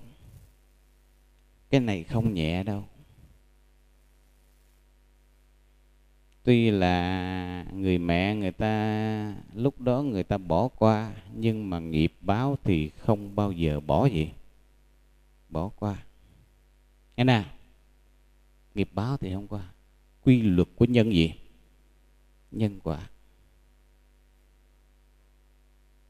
Bây giờ thì cái doanh nghiệp của cổ bị phá sản. Nghe nào? Không còn là bà chủ ngày xưa nữa. Sau cái đợt Covid mấy năm liên tục phá sản. Bữa nay 40 mấy 50 tuổi mới bắt đầu đi làm gì? Đi làm nail, tập tành vô cái thế giới làm gì? Làm nail. Và mỗi bữa đi làm đều là nước mắt. Mỗi bữa đi làm đều là gì đây? Khổ sở oan ức. Phải nuốt vào bên gì? Bên trong. Nghe nào? Nuốt vào bên trong. Thì nhiều khi là tôi nghĩ cổ cũng không có nghĩ cái vụ án ngày xưa đó đâu. Không nghĩ đâu. Nhưng mà tôi nghĩ là tôi biết là ngày xưa người mẹ chồng của mình, nếu nói về tuổi tác thì là đáng cha đáng gì? Đáng mẹ. Nghe nè, nếu nói về quan hệ thì là đẻ cái thằng chồng của mình gì? Mình ra, nghe không? Không vâng. Giận mà đến mức mà gì? Quơ cái gà mên cơm, nghe không? Quơ mà mên cơm thì chắc chắn là cơn sân đó dữ dội không? Mà cơm của ai? Cơm của mẹ gì? Mẹ chồng. Nghe nào? Cơm mẹ chồng. Cho nên hôm nay rồi khi mà cái doanh nghiệp nó phá sản rồi, không còn tiếp tục được nữa, đi làm neo. Mặc dù cô ấy không phải là thiếu tiền, thiếu bạc, thiếu nợ nần gì mà phải đi làm, nhưng mà không biết mắc cái chứng gì lại thích đi làm để cho người ta gì đây? Người ta hành gì? Hành hạ. Hai đứa con thì lớn rồi, cũng không thiếu nợ. Mà chẳng những không thiếu nợ mà nhà còn có 2-3 căn gì đó còn cho gì? Cho thuê nữa cơ mà. Nghe không? Hai đứa con thì vào đại học rồi, mà bên Mỹ là quý vị biết là con cái nó lớn rồi là nó lãnh cái tiền gì đó của nhà nước, vay đại học đã húng rồi ra nó tự làm tự trả, chứ không phải giống như bên gì? Bên Việt Nam mình, nghe nào? Cũng không nợ nần, cũng không thiếu áo thiếu cơm gì, nhưng mắc gì không biết cái nghiệp gì nó khiến phải đi gì? Đi làm. Và đi làm chỗ này qua chỗ kia qua chỗ nọ, chỗ nào cũng bị người ta hành gì? Hành hạ. Nghe đâu? Bữa nào về cũng về đây khóc, nhưng mà không chịu bỏ việc. Quý vị nghe không? Tức là trả lại cái gì? Cái nợ nần. Mà quý vị biết mà mẹ chồng mà còn dám chơi cơm bay hết kiểu đó thì những người khác có dám chơi hạng nặng không? Dám không? Dám chứ, đúng không? Dám chơi hạng nặng. Cho nên khi mà điện cho tôi thì tôi không có dám nói cái kiểu nghiệp báo cách đó quá nó nặng nề, giống như mình mạt sát người ta. Nhưng mình biết đó là gì đây? Đó là cái mà cổ phải gì? Phải trả. Phải trả. Khi tôi giận cái người em của tôi mà tôi quánh một bạt tay, chuyện này chuyện nhỏ. Nhưng mà tôi giận mà tôi quýnh thằng anh tôi một bạt tay, chuyện này là chuyện gì? Chuyện lớn. Mà tôi giận đến mức mà tôi quất má tôi một bạt gì? Bạt tay. Lớn không? Chuyện lớn. Cho nên cái chuyện vì sao trong nhà Phật trong 5 cái tội, trong 5 cái tội vô gián địa ngục, thì cái tội đầu tiên là liên quan tới cha gì? Nghe đâu? Giết cha, giết gì? Giết mẹ. Làm cha như mẹ đau gì? Đau khổ. Rồi cái thứ ba, cái thứ tư mới tới nè. Giết cha, giết gì? Giết mẹ, giết la gì? La hán. Làm thân Phật chảy gì? Chảy máu. Phá hòa hiệp gì? Tăng, tá pháp không tăng. Cái này đó. Đầu tiên là cha gì? Cha mẹ trước. Thì đó là một cái trường hợp mà tôi thấy không hiểu sao ngày nào đi làm về cũng khóc, mà kêu nghỉ không chịu nghỉ. Kêu nghỉ không chịu nghỉ. Cái ông chồng kêu nghỉ cũng không chịu. Chồng kêu nghỉ cũng không chịu nghỉ, mà phải đi làm để cho người ta hành gì? Hành hạ. Quý vị nghe không? Hành hạ. Vậy thì đó là cái mà tôi gọi là không nhìn đâu xa, chưa nói nhiều đời, ngay trong đời gì? Đời này là đã gì? Đã thấy. Mà nhà Phật ta nói là một là hiện báo, hai là sinh báo, ba là hậu gì? Hậu báo. Hiện báo là đời này làm là đời này ăn đòn liền, gọi là hiện gì? Hiện báo. tôi tát cô này một bạt tay, cô này cô wow tôi lại một cái liền. Đó là hiện gì? Hiện báo, nghe nào? Hiện báo. Hoặc là tôi đốt nhà cô này cô đốt hai cái nhà của tôi lại liền. Đó là hiện gì? Hiện báo.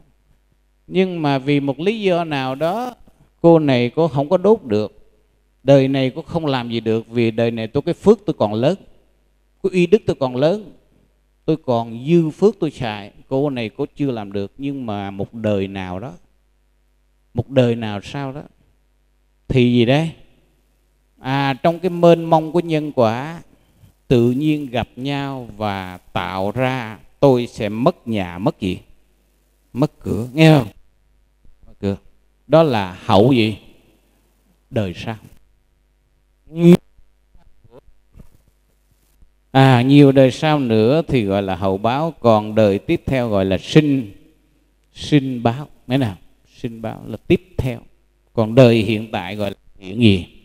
Hiện báo. Một là hiện báo, hai là sinh báo, ba là hậu gì? Hậu báo. Hiện báo là ngay trong đời này, tức là đời tiếp gì? Tiếp theo. Và hậu báo tức là nhiều đời đời sau nữa. Cho nên nhiều khi hôm nay chúng ta làm điều tốt, điều lành này mà sao mình thấy cái quả lành nó chưa đến. Quả lành nó chưa đến, mà mình thấy gặp toàn là hàng lựu đạn không à. Mình chơi với ai cũng bị gì đây? Lợi dụng. Chơi với ai cũng bị nó lừa gì? Lừa gạt. Chơi với ai cũng bị nó đâm sau lưng nha. Vậy thì mình nói hình như nợ cũ trả chưa gì? Chưa hết. Năm nay làm được 100 triệu. Ok, nhưng mà mày mới trả được 100 triệu rồi, còn 2 tỷ 2 tỷ 2 đời trước mày chưa gì? Chưa trả. Nghe không? Cho nên đừng có chảnh bà ơi. Bà mới trả được có một gì? 100 triệu và bà còn 2 tỷ 2 nữa. Bà đòi tôi tôn trọng bà ha, còn lâu. Nghe kịp không? Không dễ dàng gì. Cho nên đôi khi mình cũng có khó hiểu nhân quả ở chỗ này. Mình thấy mình cũng đi tu tập, cũng lại Phật, cũng biết đi chia sẻ làm phước thiện chỗ này chỗ kia, nhưng mà thỉnh thoảng cuộc đời mình tại sao có những cái vố lớn nó dẫm đập vô mặt mình.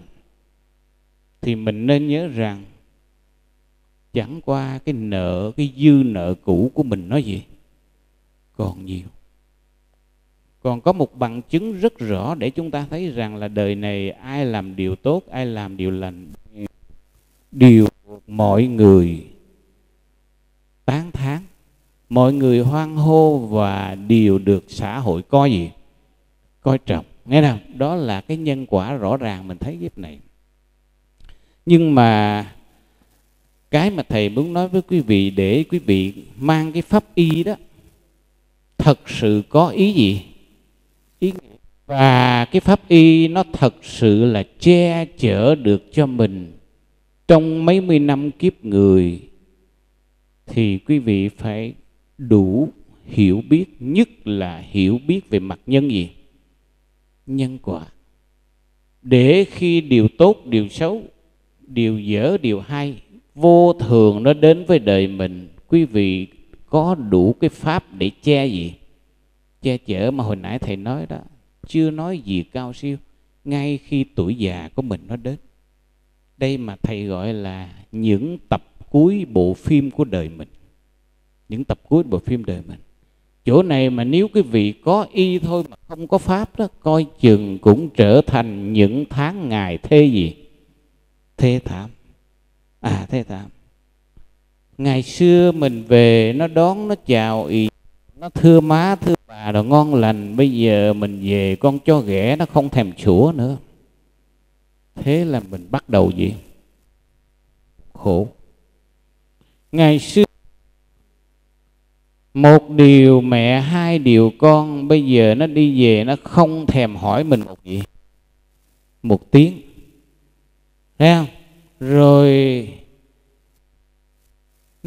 nó lủi nhau vào phòng, rồi nó không hỏi cái con già này một gì? Một tiếng. Thế là điều đó nhiều khi nếu bạn không có tu đó, bạn sẽ khổ những cái chuyện rất vô duyên này.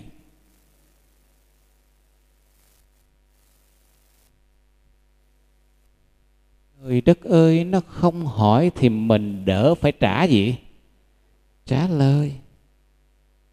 Tại vì quý vị trông chờ nó hỏi cho nên quý vị mới gì? Mới khổ. Nghe nè, trông chờ nó chào cho nên mình nó không chào mình mới gì? Mới khổ. Còn bà đây không trông chờ con nào thằng nào chào. Vậy thì bà đây không gì? Không khổ. Bệnh đau mình trông chờ nó hỏi một câu đó, giống như trường hợp hồi nãy tôi nói cái cô quận 3 mà con mẹ đơn thân nuôi đó. Trông chờ nó hỏi mà nó không gì? Không hỏi. Trời ơi, phải chi nó hỏi một phát mà chân cẳng mình ngon lành mình đi được liền. Gì đây? Cũng trông chờ. Nó hỏi thì mình vẫn gì? Vẫn phù hai cái đầu gối đi không được đấy mà. Bác sĩ hỏi còn chưa xi nhê huống gì nó hỏi. Quý vị nghe kịp không? Cho nên trong trường hợp đó, thôi đừng mong ai cho mình hòa bình, đừng mong ai cho mình thân gì? Thân ái. Đừng mong ai cho mình hạt gạo, vì người nào thương ta đâu bằng ta đâu. Đừng mong ai, đừng xin ai. Anh chị đừng mong chờ nữa. Bằng tay ta, bằng tim ta, bằng pháp y của ta, ta xây lại căn nhà của đời gì? Đời ta thôi. Đừng có gì. Dỗ thì dỗ đi, dỗ thì dỗ.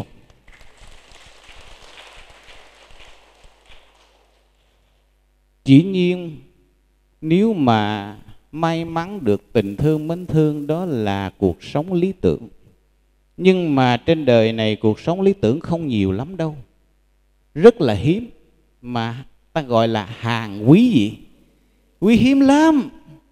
Còn phần lớn mình phải tự sống, mình phải tự chơi và mình tự chịu thôi. Không trong gì? Trong chờ. Không đòi hỏi. Và đừng quá dựa dẫm.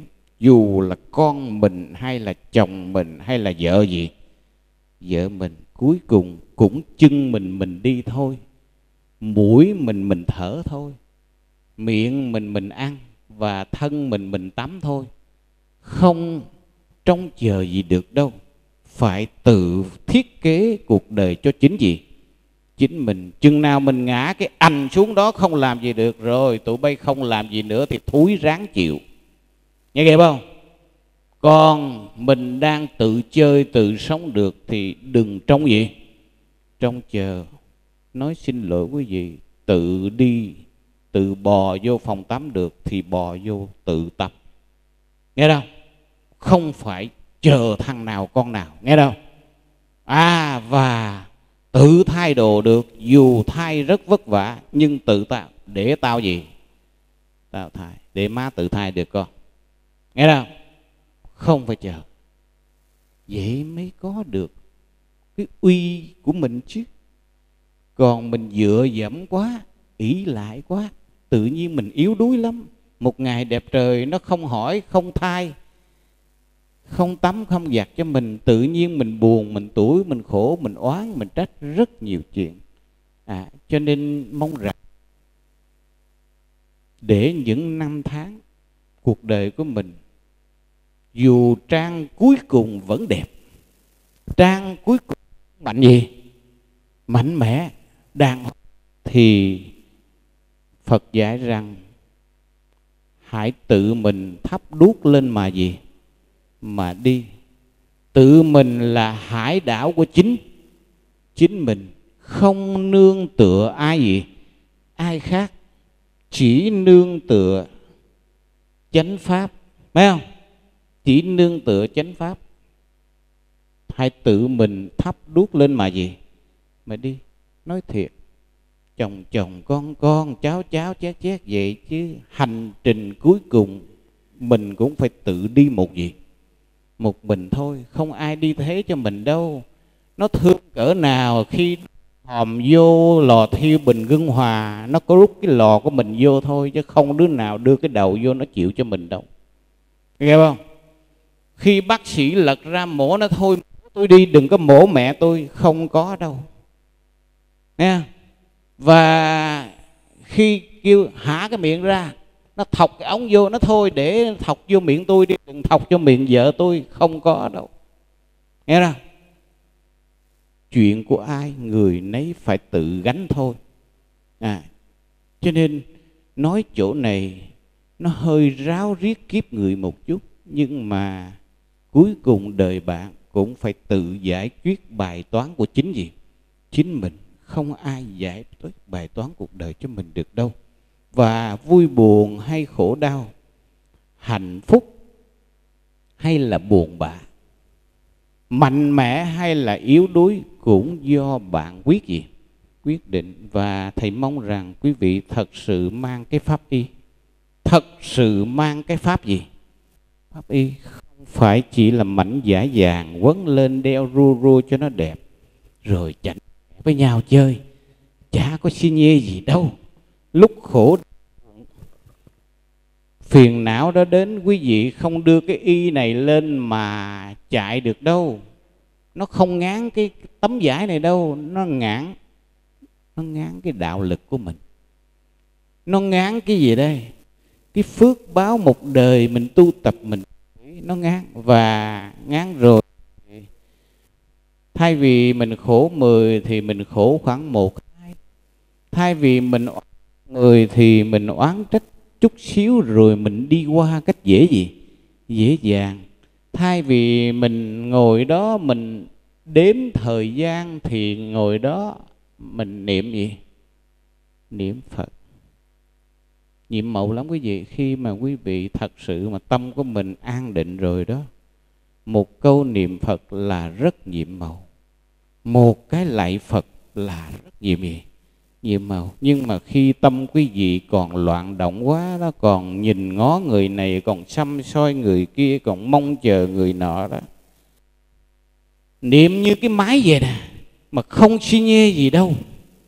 Niệm là mời gì đó, không suy nhê gì đâu. Nhưng mà khi quý vị thật sự có an định, một câu niệm Phật trở nên rất nhiệm gì? Nhiệm màu. Một câu niệm Phật là một sự thụ hưởng an gì? An lạc. Một cái lạy Phật là một thụ hưởng an lạc. Đời tôi có mấy cái thụ hưởng mà không ai cướp được. Không ai cướp được của tôi. Đó là lúc tôi lạy Phật, không ai cướp được. Không ai vô mà đòi tiền lúc tôi đang niệm gì? Niệm Phật được. Không ai đòi, thầy ơi, cái mạch điện ở ngoài kia nó bị hở kìa thầy, không đòi được. Mặc dù chuyện đó rất quan trọng, nhưng mà tôi lại xong rồi họ mới nói tôi cái điều đó được. Đó là gì? Đó là cái mà tôi nói là được lạy Phật là một hạnh phúc. Niệm Phật và niệm trong trạng thái tâm an tịnh, đó là an lạc. Đừng tìm đâu xa. Và muốn câu niệm Phật và sự lạy Phật có được đạo lực thật sự đó, thì quý vị bớt nhìn người, bớt săm soi đời, bớt trông chờ và bớt mong cầu bên ngoài. Hãy trở về với chính gì? Chính mình, và tự mình làm hải đảo của chính mình. Đừng quá gửi đời mình cho người khác.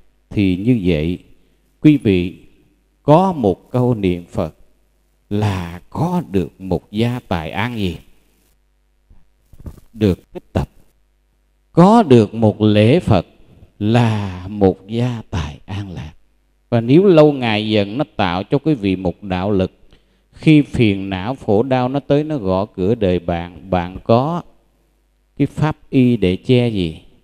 Che chắn đời mình. Bạn có cái pháp y để bảo vệ cái an lạc của đời mình. Lúc đó không cần cầu cứu. Cái cô bên quận 3 tôi thương lắm nhưng mà tôi không giúp gì được. Vì cổ nghĩ là tôi là thần thánh hay gì đó. Nghe đâu? Tôi đâu phải thần thánh, tôi cũng phải tự tu. Và cô ấy cũng phải tự gì? Tự tu thôi. Phật dạy chúng ta diệt tham sân gì? Sân si. Phật dạy chúng ta tạo ra nghiệp tốt cho mình. Phật không dạy mình cầu ai được. Thương lắm nhưng mà thấy cổ kêu cứu, mình nói cho cổ rồi mà cổ vẫn nhắn, cổ gửi: thầy ơi cứu gì đây? Cứu con. Thầy cũng phải tự tu và tự cứu mình thôi, chứ đâu có ai cứu được gì. A Nan hầu bên Phật 25 năm trời, nhưng mà trước lúc Phật ra đi, A Nan cũng gì? Cũng chưa chứng được, và cũng khóc bù lô bù loa cạnh Phật đấy. Nhưng mà tự cứu mình thì A Nan vẫn khổ đau, vẫn khổ đau bên cạnh Phật đó. Nhưng mà vì thiếu đạo lực cho nên xém bị mây đăng già hốt. Nghe nào? Xém bị ma đăng già gì? Hút. Nghe nào? Chứ đâu phải giỡn đâu. Cho nên thầy rất mong rằng dòm ở đây thì số mà chặng đường cuối của đời người là chiếm rất nhiều. Nghe không? Tức là cây nhang của đời chúng ta còn một khúc này thôi, nó cháy tới chân gì? Chân nhang rồi đó. Cháy tới chân nhang này. Em ơi có bao nhiêu 60 năm cuộc đời. Giả sử 60 thì ở đây là hơn 60 nhiều rồi đấy không? Qua cái chuyện đó rồi. Nhưng mà cách chân nhang của đời mình cũng không còn bao nhiêu đâu em ơi. Không còn bao nhiêu. Và cái khổ là mình không biết cái khúc đó nó dài hay gì, hay ngắn. Chứ mình dòm được cái cây nhang mà đốt ở đây mình còn biết nó cháy được 15 phút ha. Chứ còn mình đây là tuy biết nó gần tới chân nhang rồi, nhưng mà không biết ngày giỗ của mình là ngày nào. Nghe kịp không nè? Không biết. Trong thẻ căn cước thì có ngày gì? Ngày sinh, năm sinh, nhưng mà nó không ghi ngày giỗ. Ngày giỗ phải không? Chứ phải chi mà nó có ghi ngày giỗ thì mình khỏe, mình tính được, thấy không? Mình cho cô 3 cái này, cho cô 5 cái kia, xong để ngày đó mình ra đi cho nó gì? Nó nhẹ, thấy không? Phòng của mình cho nó sạch. Mình biết là tới ngày đó là ôi, cái này không có đeo được nữa, thôi cho gì đây? Dì Tư đi. Còn tới ngày đó thôi cái này cho cô 5 đi, đại khái vậy. Nhưng mà khổ cái là ở trong căn cứ nó không ghi ngày đám gì? Đám giỗ. Nghe nào? Cho nên tuy nói là ở gần cái chân nhang của đời mình rồi, mà mình đốt hết khúc dài ở trên rồi, còn nó cháy lần và mỗi ngày là nó cháy gì? Xuống chút, xuống chút ha. Nó gần tới nhà đoạn chút ha. Mỗi ngày nó gần tới nhà đoạn chút. Mà mình không biết nó gần tới bao nhiêu ha. Không xác định được. Nên thầy mong rằng vì cái quỹ thời gian của đời ta nó ngắn, nhưng mà lại không biết cụ thể bao nhiêu, cố gắng làm sao thật sự đeo cái pháp y này có y và có gì? Có pháp. Để khi mình đối diện với giai đoạn bi thảm và éo le nhất của kiếp gì? Kiếp người, mình đủ mạnh mẽ mà không phải phát tín hiệu SOS giống như cái cô mà thầy nói bên gì? Quận 3. Thầy nghe tiếng kêu rất thê thảm, rất đáng thương, nhưng mà thầy đâu phải là thần thánh thầy giúp được. Không giúp được. Thầy chỉ nói pháp cho nghe. Thầy chỉ nói là bây giờ cô đừng có trông chờ ai hết. Chỉ nương tựa vào chính gì? Chính mình, và chơi được bao nhiêu thì gì? Chơi thôi. Chứ còn mà bây giờ cô càng trông chờ thì mình càng tuyệt vọng. Đây nè, hôm qua tôi đi giảng khóa tu mùa hè ở trên Đắk Nông về, tôi đọc cái tin nhắn của nhắn này. Tới cái câu cuối cùng nè: thầy ơi, con tuyệt vọng quá, con muốn tự gì đây? Tự tử. Nghe đâu? Con muốn tự tử. Bữa trước cổ cũng nói với tôi một điều đó rồi. Muốn nói điều đó. Vậy thì con người mà khi tới cái giai đoạn mà tuyệt vọng mà muốn tự tử, quý vị thấy bi đát không? Bi đát lắm. Cho nên thầy mong rằng quý vị đừng để cuộc đời mình rơi vào cái trạng thái đó. Vậy thì phải cố gắng gì đây? Tạo cho mình thật sự có pháp, có gì? Có ý. Thôi xin kính chào.